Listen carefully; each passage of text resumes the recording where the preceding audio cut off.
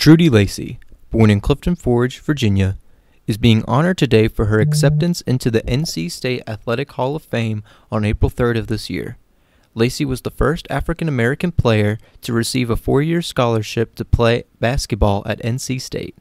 One of the greatest players in program history, Lacey scored 1,957 points and grabbed 1,051 rebounds, both of which are in the top 5 of those statistical categories. She's one of just 3 players to reach 1,000 career points and rebounds.